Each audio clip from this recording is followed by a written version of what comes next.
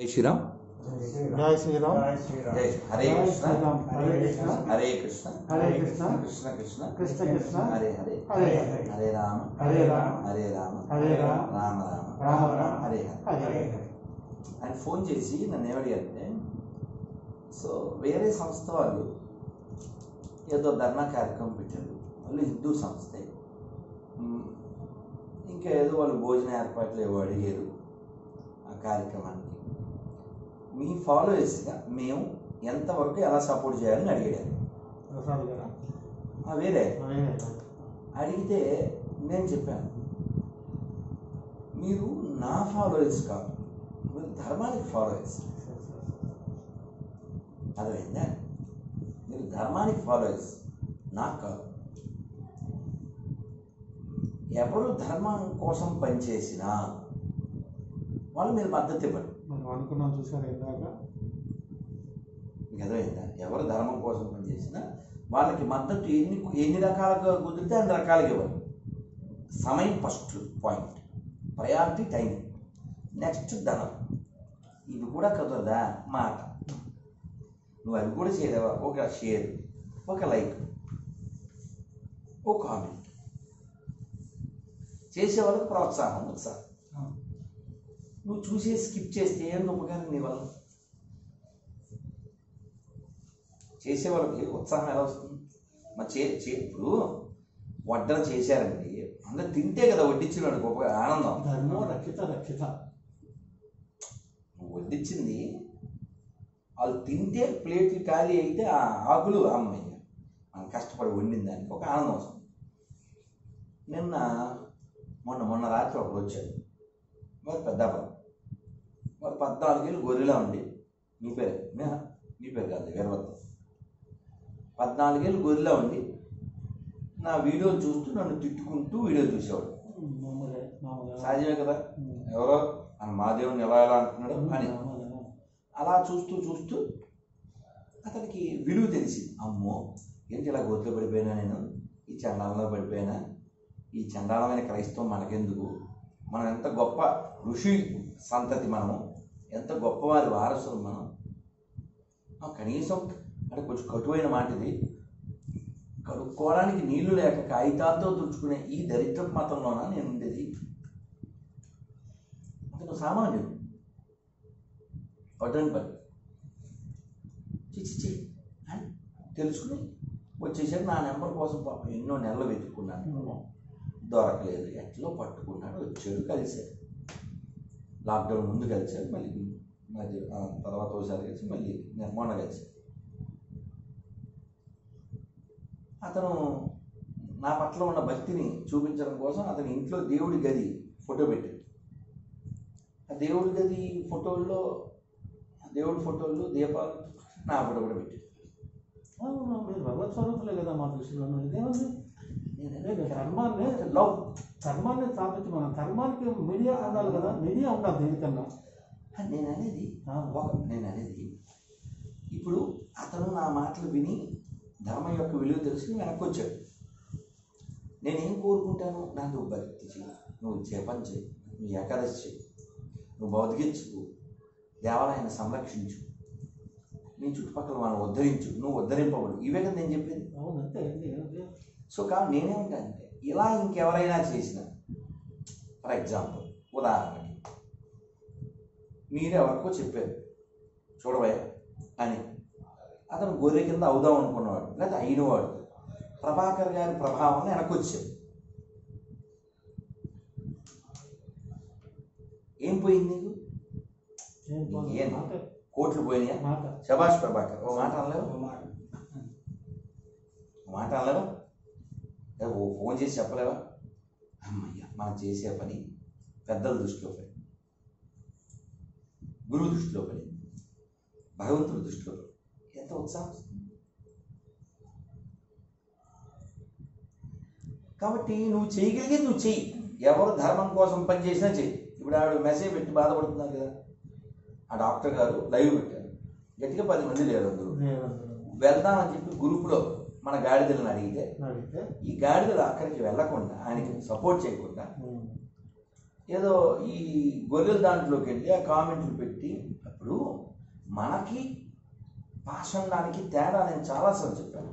మనది నిర్మాణము, వాళ్ళది విధ్వంసం. మధ్యలో వచ్చాను కొన్ని తిరుపతిలో స్వామి ఎంతమంది వచ్చారు, వాడిని ఒక్కడు ప్రేమ చేసినందుకు పాస్టర్ మళ్ళీ దేవ సహాయం గాడు ఎంతమంది వచ్చారు అడిగి. అంటే ఇప్పుడు మన వాళ్ళు కూడా అలాగే మనం ఎందుకు వాళ్ళకి లేనిది నైతికత, వాళ్ళకు ఉన్నది ఐక్యత. ఐక్యత అంతే అదే. సరే ఇప్పుడు ఆ విషయం అది పక్కన పెడితే అతను చేశాడా చేయలేదా అన్న దానితో సంబంధం లేకుండా వెంటనే వాడిపోయారా లేదా? అదే అంటున్నాను నేను. అదే చేశారా చేయలేదంటే ఏమి చేయకుండా ఎవరు చేస్తారు? ఇప్పుడు మనం ఓకే సార్, ఒక క్షణం ఆలోచిద్దాం. ఒక నింద అతని మీద పడగానే నిజమో కాదో తర్వాత సంగతి వచ్చేసాడు, అది సపోర్ట్ చేసేది. అదేంటి ఇక్కడ మన మతం వాడిని కాపాడుకోవాలి. వైజాగ్ నుంచి వచ్చాడు, హైదరాబాద్ నుంచి వచ్చాడు, ఇక్కడ నుంచి వచ్చాడు, అక్కడి నుంచి వచ్చాడు. అంటే వీళ్ళకి ఏంటంటే ప్రయారిటీ రిలిజియన్, ప్రయారిటీ రిలిజియన్ అంటే అర్థమైందా? మరి మన దేవాలయాలు, మన విగ్రహాలు, మన రథాలు, మన దేవుడు ధనము, బంగారము, స్థలాలు ఎంత దోపిడీ జరుగుతుంటే రేపొద్దున మనం అక్కడ ధర్నా చేద్దామని చెప్తే ఎంతమంది వస్తారు చెప్పండి. వద్దాం అనుకున్నాను, ఇవాళ నాకు నొప్పులు వచ్చినాయి అంటాడు. రామ మందిరం తర్వాత మళ్ళీ నేను మధ్యలో చూసింది అంతమంది వచ్చింది మన అంతర్వేది. ఎందుకంటే డెలిబరేట్గా వచ్చారు స్వామి, నిజంగా సహజంగా వచ్చారు. అద్భుతం. ఐదవ సైన్యం అంటే మాకు ఇక్కడ రాజమండ్రిలో 5వ సైన్యం నాగరాజు అని ఆయన తీసుకొద్దాం అనుకున్నాను, కానీ ఆయన 5వ సైన్యం ఫౌండర్ వెనుక నాగరాజు. ఆయన సాఫ్ట్వేర్ పడుతున్నారు. ఇందాక మీరు చెప్పాడు కదా, ఎటొచ్చి అందరూ కింద స్థాయి వాళ్ళు అవ్వడం వల్ల ఫైనాన్షియల్గా కొంచెం కింద. నాకు ఒక ఆయన ఫోన్ చేసి శ్రీశైలం విషయంలో ఇబ్బంది వస్తే, అవును ప్రాబ్లం గుర్తొచ్చింది. అవును, మీరు ఉన్నారు కదా అప్పుడు. అందరికి ఫోన్లో మెసేజ్ వాట్సాప్ వచ్చింది, బయలుదేరి వెళ్ళారు. ఆయన కూడా వచ్చాడు. తర్వాత ఫోన్లో అంటాడు, రేపు గబగబా వెళ్దామంటే చేతిలో డబ్బులు ఎక్కడో కష్టపడి ఒక 1000 రూపాయలు చేయబోదు తీసుకుని అలా పరుగులు పెట్టి వెళ్ళాను. ఆయన 7 చాలా ఇద్దరు ఆడపిల్ల, అయినా సరే ధర్మం కోసం వెరవకుండా పనిచేస్తారు అని నేను చెప్పేది ఏంటంటే, ఎవరైతే ధర్మం కోసం పనిచేస్తున్నారో వాళ్ళకు తోడ్పాటు అందించండి. నేను ఫలానా సంస్థ నెమ్మది సో ఫలానా సంస్థ వాళ్ళకి ఇవ్వాలి అనే రాంగ్ కాన్సెప్ట్ ఫలానా వ్యక్తి అని పెట్టుకోకండి. సపోర్ట్ చేయండి, తప్పులేదు, సపోర్ట్ చేయండి, కానీ నేను వీళ్ళకే ఇస్తాను అనుకోకండి. మీకు అర్థమైందా? ఇప్పుడు అలాంటి పోనా అలాంటి వాళ్ళు ఎందుకు అలాంటి వాళ్ళు ఎవరు చేసినా ఒక చేయాల ఇస్తే వాళ్ళు పనిచేస్తారు కదా. ఇప్పుడు ఉదాహరణకి ఈ పాషను 1, 2 వాళ్ళకి అయ్యో ఎలా మెయింటెన్స్ ఆ బెంగలేదు, కానీ వాళ్ళకి ఏంటంటే how to follow instruction from the out side elders. ఇప్పుడు దే ఆర్ నాట్. ఇప్పుడు ఫర్ ఎగ్జాంపుల్ ఈ పిల్లలు ఉందండి, ఇప్పుడు ఇక్కడికి ఎలా వచ్చారు? బండి మీద వచ్చారా? కారులో వచ్చారా? ఇప్పుడు కారులో డీజిల్ ఉందా లేదా పెట్రోల్ ఉందా, దానికి ఏమన్నా బాధ ఉంటుందా? దానికి ఎందుకు అది? అమ్మ కూర్చో, అమ్మ కూర్చో, రెడీ ఎవరు రెడీ ఎవరు, పాలు తాగిచ్చే పని కూడా మీదే. దానికి ఏమి బెంగలేదుగా, అమ్మ డీజిల్ చూసుకోవాలి, గాలి ఉందా ఏనా బాధ లేదుగా, బికాజ్ యూ ఆర్ కేర్. కానీ ప్రతిదీ మనమే చూసుకుని ఇప్పుడు మిమ్మల్ని ఆ లెక్కకు వస్తే మీరు వచ్చి 1.5 గంటన్నర అయింది, ఆల్మోస్ట్ 2 అవర్స్ అయింది. మిమ్మల్ని అలా కూర్చోబెట్టి ఎందుకంటే మీరు సర్దుకోవాలి. కొన్ని వీళ్ళకి చెప్తామంటే కొన్ని విషయాల్లో శిశువులు, కొన్ని విషయాల్లో పశువులు. నమ్మడానికి లేదు, ఏది ఎక్కడ పెడతారు లేదు, తప్పదు మరి. ఇప్పుడు మళ్ళీ అది ఎక్కడ అంటాడు, అది ఎత్తుకున్నప్పుడు పుణ్యకాలం అయిపోతుంది. అందుకని ఐకాంట్ నేనే సర్దా, కొన్ని చెప్పగలను తప్ప అన్ని చదువుకోవాలి. అంటే నేనేమంటే ఆ బాధ్యత, అందులో బాధ్యత లేనివాడు, తెలియనివాడు, వయసు అటువంటిది, పిల్లలు కదా చెప్పిన శిశువులు పశువు. సో నేనేమంటే బాధ్యత తీసుకునేవాడు ఉంటే బోల్డెని పనులు ముందుకెళ్తాయి కదా సార్. మీరు వెళ్ళండి, మేము ఇప్పుడు ఉదాహరణకి నీళ్ళు కావాలి, మంచి నీళ్ళు, అవి నీళ్ళు కాయాలి. ఒక్క నిమిషం ఉండండి ప్రభాకర్ గారు, అని నేనే నీళ్ళు తెచ్చుకుని నేనే కాసుకుని నేనే చేసాగాడు అయిపోయా తెలైపోయా. నేను ఒక బాధ్యత ఇది, శాంపిల్ చెప్తున్నాను. ఒక శాంపిల్ ఇల్లు తుడుచుకోవాలి, కాసేపు కూర్చొని సార్ ఇల్లు తుడవాలి, ఇంకా అయిపోయాయి పుణ్యకాలం. పూలు సార్ పూలు కోసుకోవాలి, ఇంకేముంది. ఇప్పుడు ఈ పనులన్నా ఒక్కొక్కడు ఒక చెయ్యి వేస్తే నేను మీతో మాట్లాడడానికో ఇంకోళ్ళతో మాట్లాడడానికో ఉంటుంది కదా, ఎవరో ఒకరు ఎడ్యుకేట్ చేయడానికి.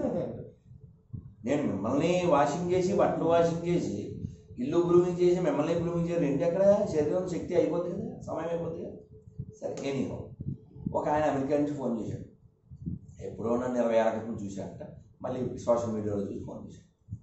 సో ఫోన్ చేసి పదే అంటే ఒకసారి ఫోన్ చేశాడు, పదే అడిగాడు ఏమని, ఇప్పుడు ఏదైనా సేవ చెప్పండి, ఏమైనా సేవ చెప్పండి, ఏమైనా సేవ చెప్పండి, హౌ ఐ కెన్ సపోర్ట్. అయితే నేనేం చెప్పాడంటే, సరే ప్రస్తుతం నాకేమీ అవసరం లేదు, అవసరం ఉన్నప్పటికీ నేను మళ్ళీ ఇప్పుడు ఆలోచించే పరిస్థితి లేదు. ఫలానా చోట మహానందిలో ఒక పెద్ద గోశాల 80 ఆవులు, ఒక్క ఆవు నుంచి ఒక చుక్క నీరు, ఒక్క చుక్క పాలు అయినా ఆయన పెంచుతాడు, ఆయనకి ఏదైనా చెయ్యని చెప్పాను. ఆయన నన్ను ఏమడగలరు, నాకు ఆయన గుర్తొచ్చాడు చెప్పాను. ఈ పిల్లడు మళ్ళీ మెసేజ్ పెట్టాడు, ఇప్పుడు ఆయనకు 10,000 వేసాను. ఇప్పుడు ఆయన ఏదైనా చెప్పండి అన్నప్పుడు 10,000 నాకే ఇస్తే 2 నెలల్లో ఇంటెద్దు కదా. అది కాదు థింకింగ్, అర్థమైందా? ఇప్పుడు ఆయన గోసేవ చేయడానికి కాస్త మనం ఓ పుషప్ చేస్తేనే. మొన్న ఎవరో వచ్చారు విజయవాడలో, ఈ మీద ఇలాగే కూర్చుని గురుగారు చెప్పండి నన్ను ఏం చేయమంటారు, భగవద్గీతలు స్టిక్కర్లు కార్లు, ఆయన ఏదో మెడికల్ కంపెనీ ఉన్నాం, మెడికల్ కంపెనీ, మీకు శానిటైజర్స్ ఏం కావాలి, మెడిసిన్స్ ఏం కావాలి చెప్పండి, ఏం చెప్తే నేను ఇస్తాను, నేను ఇవ్వగలను. ఇప్పుడు మనకి ఎలా తెలుస్తుంది నువ్వేంటో నువ్వేం చేయగలవు కదా. ఫర్ ఎగ్జాంపుల్ మీరు ఉన్నారు, ఇప్పుడు గురుగారు నాకు డ్రైవింగ్ వచ్చు, మీరు నాకు ముందు చెప్తే నేను వస్తాను, అది చేయగలవు కదా. గురుగారు మీరు కొండలో వండుకుంటారు కదా, సో నేను వండగలను, నేను టైం ఇవ్వగలను, ఇది ప్రధానం. అసలు నాకు ఈ ఐడియా లేదు, మీరు ఇక్కడికి వస్తే ఏం చేయాలని చెప్పి నేను అనేది మన మైండ్ థింకింగ్ ఎలా ఉండాలి. ఇప్పుడు నేను చూడండి, ఇప్పుడు అసలు మీరు రాగానే నేను మీకు ఏదో కొన్ని ఇచ్చేసాను, పేపర్లో ఏవో ఇచ్చేసాను, ఇంకా మిగిలిన ఇవ్వాలి. నేను నా థింకింగ్ ఏంటి, అమ్మో వీళ్ళు వెళ్ళిపోతారు, నేను మర్చిపోతే అలా మర్చిపోకూడదని కాదు, నా బాకీ అది ఫార్మాలిటీ కాదు. ఫార్మాలిటీ అంటే ఏదో సభల్లో చేసేది, ఇక సభ ఉంది, సభ కాదు కదా, నాకు అవసరం లేదుగా. నేను నా దగ్గరికి వచ్చిన నేనేం చేయగలను, ఇది నా థింకింగ్, నేనేం చేయగలను. మీరు గుళ్ళోకి వెళ్ళి దర్శనం చేసుకున్నారు లేదా అని నేను బాత్రూంలో ఆలోచించి వెంటనే వచ్చి మిమ్మల్ని పంపించాను. అనుకుంటే మీరు దర్శనం పోతుంది, నేను చెప్పేది ఈ థింకింగ్ ఉండాలి మంది, ఈ థింకింగ్ ఉండాలి. నేను ఏం చేయగలను, దేశానికి ఏం చేయగలను, ధర్మానికి ఏం చేయగలను, దేవాలయానికి ఏం చేయగలను, దైవానికి ఏం చేయగలను, ఆపదలో ఉన్న వాళ్ళకి ఏం చేయగలను, ఇవన్నీ పక్కన పెట్టుకుని మొన్న మేము వస్తున్నాం కారులో హనుమాన్ జంక్షన్లో ఆయన టీ తాగుతాయని ఆపారు, కారు నడిపారు. ఆ కారు ఆపుతుండగానే ఒక పిచ్చిది, పాపం ముసలాడు 50 పైన ఉండొచ్చు, ఎండిపోయి ఉంది, సరిగా వస్తుందా అనుకోలేదు, అలా పిచ్చిదే ఏదో మాట్లాడేస్తూ ఎవరో వాళ్ళ దాన్ని వాళ్ళు వెళ్ళిపోతున్నారు. నేను కారు అక్కడ ఆపని చెప్పాను, కిటికీలో అద్దం తీసి 100 రూపాయలు ఇచ్చాను. కొత్త తెకే అన్న అమ్మి బొంగులి బెంగాలీ వాడు, బెంగాలీ చెప్పి సంతోషం అన్న, నామకి అన్న మేము ముసల్మాన్ అంది. నేను అన్నా ఇన్సాన్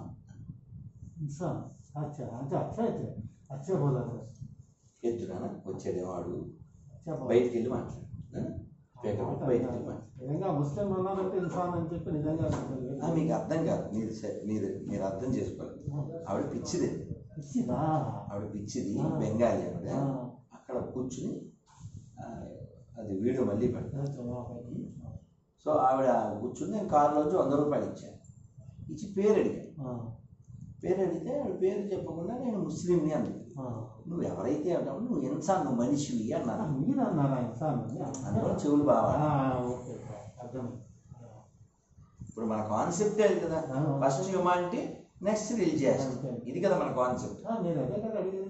కానీ మిమ్మల్ని అడిగి ప్రతివాడు నువ్వు ఎవరో చెప్పాలంటే మనిషిని అంటాడు. అది మనిషిని అనేది మనిషి కాదని సంగతి మనకు తెలుసు, మనిషిని అంటాడు. సో నేనేమంటే ఇలాగే మా ఇంటి దగ్గర ఒక ఆవిడ ఏదో పాత సామాన్లు ఉంది, బండి మీద తోసుకుని వెళ్తుంది. నేను ఆవిడని పిలిచి మొన్న కూడా కొన్ని డబ్బులు ఇచ్చాను, అంతకుముందు 100 ఇచ్చాను. మేము ముస్లిం ఉన్నాం, ఎవరైతే ఏమిటి, నువ్వు పెద్దదానివి, ఎంతో కష్టపడుతున్నావు, నువ్వు మనిషివి, ఇది మనకు కావాలి, ఇది మనకు కావాలి, ఈ కాన్సెప్ట్ మనకు కావాలి. అన్నం ఎవరు తినచ్చు, అన్నం తినడానికి ఎవరారు కూడా అని మహాభారతం చెప్పింది. మళ్ళీ వస్తుంది కాదు, ఆయన వచ్చాడా లేదు, మాట్లాడు బయట వచ్చాడా, కారు బయట ఉందా, రమ్మను ఎలా సామాన్లు పెట్టుకెళ్ళాలి, నెంబర్ చెప్పమ్మా మనం తెచ్చుకెళ్దాం సామాన్లు అక్కడ సో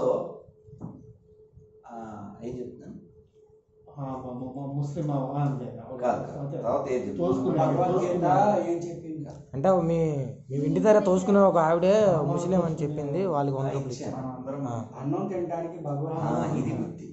అంటే మీరు మధ్యలో అక్కడ మాట్లాడడం వల్ల టాపిక్ పట్టుకుపోయింది, మీరు చెవులే వాడాలి. అది నేను డీల్ చేస్తున్నాను, అందువల్ల మాట్లాడకూడదు, అప్పుడు పక్క పోదు. ఇంకోటి ఏంటంటే పెద్దల దగ్గర కూర్చున్నప్పుడు ఎక్కువ చెవులు వాడడానికే మనం ప్రయారిటీ ఇవ్వాలి, నోరు వాడకూడదు. అప్పుడు వాళ్ళు ఇవ్వాల్సింది ఇవ్వలేదు, మళ్ళీ ఎవరు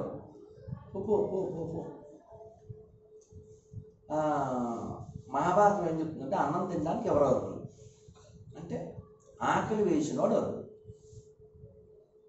ఆకలి ఎవరికి ఇస్తే వాడు అర్హుడు. వాడి మతంతో అంతగా సంబంధం లేదు, వాడి ప్రాంతంతో సంబంధం, చివరికాడు శత్రువు అని భోజనం పెట్టారు. ఇది మనకు నేర్పే, అంతేకానాడు మన మతం వాడైతే నాడికి దానం చేయాలి, ఇది మనకు నేర్పలేదు. ఈ లాక్డౌన్లో నాకు చాలామంది క్రైస్తవులు ఫోన్ చేస్తుంటే అందులో ఒక 2 క్రైస్తవులు, ఒక ప్రైవేట్ టీచర్స్ 2, ఒక నెల్లూరు ఒక విజయవాడ. సార్ చాలా ఇబ్బందిగా ఉంది, జీతాలు రావట్లేదు, కొంచెం హెల్ప్ చేయండి అన్నారు. ఒకరికి 1000 రూపాయలు, ఒకరికి 600 పంపించాను. మళ్ళీ ఇస్తాను, ఏం ఇవ్వక్కర్లేదు, మీరు మనుషులు, నేను మనిషి, నాకు కుదిరింది అంతే. వాడు ఏదో వాళ్ళ అక్క ఏదో కాన్పు పొద్దుటూరు హాస్పిటల్, ప్రభు నాకు ఎవరో తెలియదు మీరే తెలుసు అంటే వాడికి ఒక 5000 పంపించాను. కుదిరింది కాబట్టి, మన దగ్గర ఉంది కాబట్టి. ఎవరైతే ఏమిటి, ఉపకారం నువ్వు చేయగలవా, చేయగలిగింది చెయ్యి. ఫలానావాడికే చేయాలంటే అది నీచం, అది పాషండం. ఎవరికన్నా చెయ్యి, అందరు కూడా నాకెందుకు. మన ధర్మం ఏం చెప్తుంది, వసుదైవ కుటుంబకం.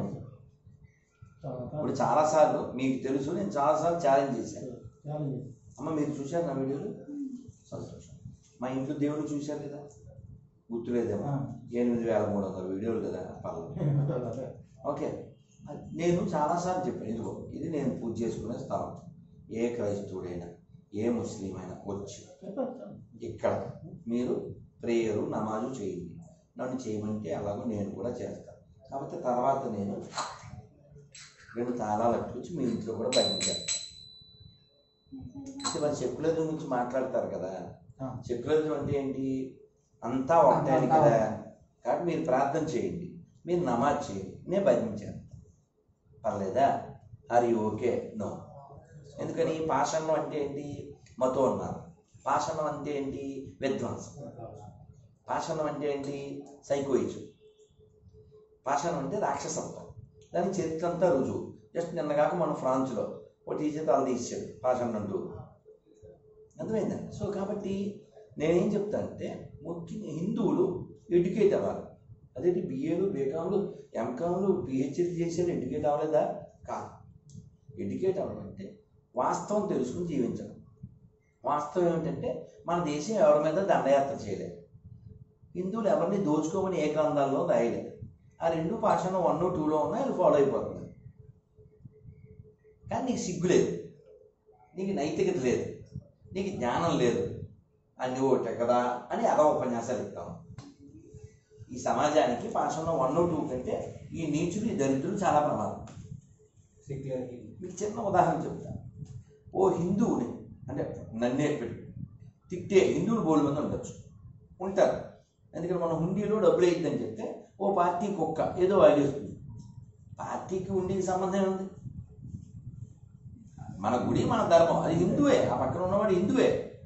కానీ ఆ పార్టీ పెంట తినడం ప్రయారిటీ ఇవ్వడం వల్ల వాడు నన్ను తిట్టాడు. ఇక్కడ ఒకడు ఉన్నాడు ఈ రాజమండ్రిలో, వెనకాల తోక ఉంటుంది, ముందు ధర్మాన్ని ఉంటుంది. తోకే ప్రయారిటీ, ఆ ధర్మానికి లేదు. ఇదైనా వచ్చారా? రాను, ఎక్కడికి రాను, టైం లేదు, ఎక్కడికి రాను. వస్తే వెళ్దాం అంతే. సామాన్లు పెట్టి సత్యన్న సామాన్లు పెడే. సో అక్కడ సరే వద్దే విషయం ప్రయారిటీ. నేను చెప్పాను, మీ నాన్న నీకు ఆ పేరు పెట్టాడు, నువ్వు ఆ టాక్కి విలువ, ఆ పేరుకి విలువ అని చెప్తే లేదు నేను పుట్టింది పార్టీ పెంట తినడానికే అని అలా బిహేవ్ చేస్తే ఇంక బ్లాక్ చేశాను. ఏం చేయలేం కదా. ఇప్పుడు ఫర్ ఎగ్జాంపుల్ రథం కాల్ చేశారు, దానికి రియాక్ట్ అవుతుంది ఎవరు? హిందూగా పుట్టినోడు రియాక్ట్ అవ్వాలి. పార్టీ సంబంధం ఏంటి రా ఎదవా? ఫర్ ఎగ్జాంపుల్ మన లారీ క్లీనర్, మీకు తెలీదా లారీ క్లీనర్? మళ్ళీ చెప్పండి ఇప్పుడు అక్కడ. లారీ క్లీనర్ ఎవరు తెలీదా? అతను నోరిపితే నీ అమ్మ మొగుడుదా అంటుంటాడు. మళ్ళీ చెప్తారు మీకు. అతను చాలా అసలు భాషకే నడకలు నేర్పినవాడు, తెలుగు భాషని అద్భుతంగా తీర్చిదిద్దినవాడు. ఏమిటి వెళ్తున్నాం?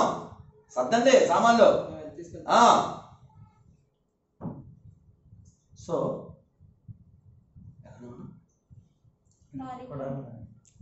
అతను లారీ క్లీనరు తిరుమలలో డిక్లరేషన్ ఏంటి? మసీదులో చర్చిలో లేనిది అన్నాడు. దాన్ని రియాక్ట్ ఎవరు అవ్వాలి? హిందువులు అవ్వాలి. పార్టీతో పని ఏంటి? ఒరే దరిద్రుడా, నువ్వు కోటర్ వేసావా? నీకు మ్యాటర్ తెలియదురా? మరి మసీద్ నుంచి చర్చి నుంచి ₹1 రానప్పుడు గుళ్ళో డబ్బులు గవర్నమెంట్ ఎలా తింటుందరా పనికి మాలోడా అని తిట్టాలి హిందువులు. పార్టీ సంబంధం ఉంది? కులానికి సంబంధం ఉంది కదా? లేదు, వాడు మా పార్టీ కాబట్టి నాకేద్దాం. ఇదా ఇదా కాబట్టి దేశం మీరు గమనించండి. ఒక హిందువు వాళ్ళ పార్టీ కాకపోతే ఇంకో హిందువు అని విమర్శించేస్తుంది. మీకు అర్థమైందా? అందులో అయ్యో దేవుడు ధర్మం ఇది లేదు. కానీ మీరు గమనించండి, హైదరాబాద్లో ఒక ఎమ్మెల్యే భాషణ నంటూ 100 కోట్ల మంది హిందువుల్ని 15 నిమిషాల్లో చంపేస్తానంటే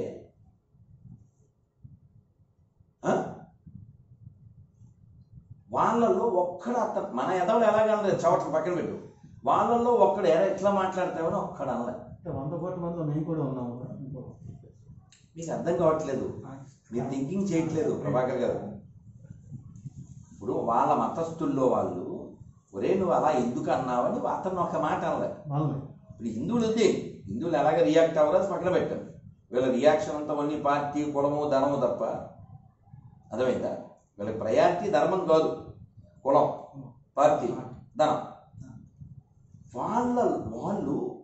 వాడు ఇలా అన్నాడు, అయ్యో మనం ఇప్పటిదాకా మనం భాయ్ అని చెప్తున్నా, అలా ఎందుకు తిట్టావురా, తప్పురా, అలా స్టేట్మెంట్ ఇచ్చావు. వాడిని వాళ్ళు ఒక్కళ్ళ మీకు ఎలా కదా? ఇంకా అంతే కదా, మౌనంగా ఉంటే దాని అర్థం అంతే కదా, అంతేనా? ఇది భాషలో వాళ్ళకి అదే వాడిని నిలదీసే వాళ్ళు ఉండరు. అంటే ప్రయారిటీ వాళ్ళకి మతం, మన దరిద్రులకి కులం, మన దరిద్రులకి ధనం, మన దరిద్రులకి పార్టీ. కానీ ఒక్క విషయం చెప్పినే వెళ్తాం. ఆఫ్ఘనిస్తాన్లో ఒక 60 మంది దొరికితే 60 మందిని కట్టేసి పేర్లు అడిగితే వాళ్ళ మతం వాళ్ళు ఒక 15-20 మంది ఉన్నారు. వాళ్ళు వదిలేమన్నారు. వాళ్ళ మతం కాని వాళ్ళు అంటే హిందువులందరినీ వేసేసారు, 33 మందిని వేసేసారు. ఆ వేసేసి హిందువుల్లో ఒక రెడ్డి, ఒక అమ్మ, ఒక ఆపు, ఒక శెట్టి, ఓ శర్మ ఎవడైనా ఉంటాడు. వాళ్ళు ఏంటి, మీ శర్మ గారా, మీ శెట్టి గారా, పోన్లండి వెళ్ళిపోయి అలా ఏముండదు. హిందువు వేసే వాళ్ళ ప్రయారిటీ. నువ్వు దరిద్రుడివి, నేను హిందువులని నువ్వు గ్రహించవు, కులాన్ని బట్టి నిన్ను నువ్వు రికగ్నైజ్ చేసుకుంటావు. కానీ నిన్ను చంపేవాడు అది చూడడం. పాకిస్తాన్లో జరిగింది అదే, కాశ్మీర్లో జరిగింది అదే. ఒకే ఒక్కరోజు 1947 అక్టోబర్ 22 ఒక్కరోజు 35,000 మందిని ఓచుకోతూ వచ్చారు. కాశ్మీర్లో ఒక్కో రోజు 47 నుంచి మళ్ళీ 90లో వచ్చుకోవాలి. అంటే ఎంత 40 నుంచి 57, 67, 77, 87 47 దాటిన తర్వాత కూడా హిందువుల బతుకు అక్కడ అగమ్యం అయిపోయింది. ఇప్పటికి 70 ఏళ్ళు అయింది, హిందువులు చాలా మంది లేరు. నాకు ఆర్మీ పర్సన్ ఫోన్ చేశారు అక్కడి నుంచి, గురుగారు ఇక్కడ పరిస్థితి చాలా అధ్వానంగా ఉంది, చాలా శివాలయాలు దేవాలయాలన్నీ ధ్వంసం అయిపోయి బూడిద పట్టేసి బూజులు పట్టేసి ఉచ్చలు పోసి టాయిలెట్లు అయిపోయి. అది మన దేశం చెప్పేది, పాకిస్తాన్. కాబట్టి హిందువులు ఎక్కడెక్కడైతే వీక్ అవుతారో అక్కడక్కడ దేశం బ్రేక్ అవుతుంది. కాబట్టి హిందువులకున్న ఈ వైరస్ పోవాలి. కోవిడ్ కంటే ప్రమాదకరమైన వైరస్ ఏంటి? అన్నీ ఒకటే. ఇది అబద్ధం అబద్ధం అబద్ధం. సరే, ఎవరైనా అన్నీ ఒకటే అన్న రండి, మా గోపాల స్వామి గుడి మాకు ఇచ్చేయండి. రాజమండ్రిలో పెద్ద మసీద్ అని పిలువబడుతున్న మా గోపాల స్వామి గుడి మాకు ఇచ్చేయండి. అన్నీ ఒకటే. అది గోపాల స్వామి గుడి, అది వేణుగోపాల స్వామి గుడి, అది మసీదు కాదు, వేణుగోపాల స్వామి గుడి. వెళ్ళి చూసుకో, లోపలికి వెళ్ళి. నేను వెళ్ళాను, అక్కడ రేహాలని బుక్ స్టాండ్ కొనుక్కున్నా. లోపలికి వెళ్ళి చూడండి, అది గుడి. అలాంటి కొన్ని వేల దేవాలయాలు ఉన్నాయి. ఎవరైనా హిందూ ముస్లిం బాయి పైన అబద్ధాలు చెప్తే, జోక్స్ చెప్తే, సరే మా గుడి ఇచ్చేయండి, మళ్ళీ మాట్లాడుకుందాం. పూర్వం ఎవడో ఏదో బద్దలు పెట్టాడు, ఎవడో ఏదో గోపురం తీసి కాపురం పెట్టాడు, ఇచ్చేయండి, అయిపోయి. కాబట్టి ఫస్ట్ మనకి కోవిడ్ కంటే ప్రమాదకరమైంది క్రైస్తవం కంటే ప్రమాదకరమైంది సెక్యులరిజం. దీని నుంచి మన దేశాన్ని కాపాడుకున్నాం. దానికోసం రోజు గీత చదవండి. వారానికి ఒక్క రోజైనా కుదిరితే రోజు కూర్చోండి. ఒక పేరా నువ్వు, ఒక పేరా 4 పేరాలు చదవండి. అరగంట కూర్చోండి, 20 నిమిషాలు కూర్చోండి, అయిపోయి శక్తి పుడుతుంది. అది మర్చిపో. అందుకే మీకు దానికోసం మీకు ఇస్తుంది కుంగుబట్టి. మొన్న విజయవాడ వెళ్ళాను. ఓ తల్లి మీలాగా, గురుగారు నేను తీసుకుంటాను బాధ్యత అన్న. అందుకని మీకు ఇస్తున్నాను, మీరు ఒక తల్లి. మీరు ఏం చేస్తారు? 10 నిమిషాలు 5 నిమిషాలు ఆ తాళాలు తీసుకుని భజన చేయండి. చైతన్య మహాప్రభు చెప్పారు, ఎక్కడ భజన జరుగుతుందో, ఎక్కడ సంకీర్తన జరుగుతుందో అక్కడ అంతా చెడు వెళ్ళిపోతుంది. తల్లి రారా, ఇది అమ్మవారిదమ్మ, బృందావనం ఉంది, ఎప్పుడు ఉంచుకో తల్లి.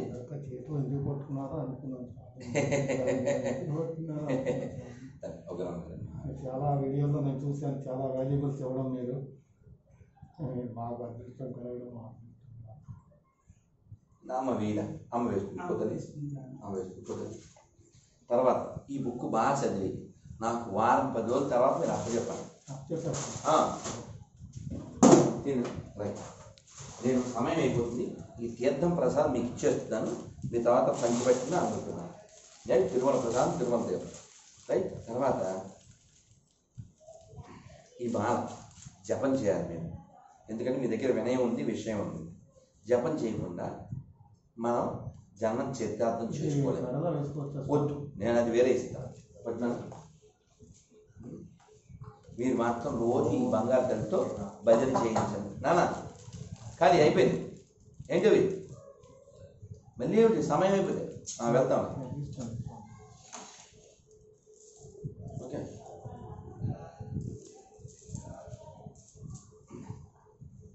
వారు వంశీ గారు ఇక్కడ ఆయన తెలుసు. రైట్ రైట్ అమ్మ, రోజు జపం చేయండి. ఒక 10 నిమిషాలు, 10 నిమిషాలు అమ్మ. జస్ట్ ఇలా పట్టుకుని, మీకు ఆల్రెడీ కార్డులు ఇచ్చాను. ఆ కార్డుల్లో మంత్రం ఉంది, హరే కృష్ణ హరే కృష్ణ. ఏనా వెళ్తున్నాగా ఇంకేట అయిపోయింది. మంత్రం జపం చేయండి. అందులో మానొచ్చిందా? అమ్మ మీకు ఇచ్చానా? రైట్. మీది ఒక ఫ్యామిలీ కదా? రైట్. చలో అన్న మంత్రం చెప్పండి. హరే కృష్ణ హరే కృష్ణ హరే కృష్ణ హరే కృష్ణ కృష్ణ కృష్ణ కృష్ణ కృష్ణ హరే హరే హరే హరే హరే రామ హరే రామ హరే రామ హరే రామ రామ రామ రామ రామ హరే హరే హరే. శ్రీ రాఘవేంద్ర భగవానికి రాధా మనోహర్ స్వామి. చలో చలో నాన్న, వాళ్ళు వెయిట్ చేస్తున్నారు. నన్ను బట్టలు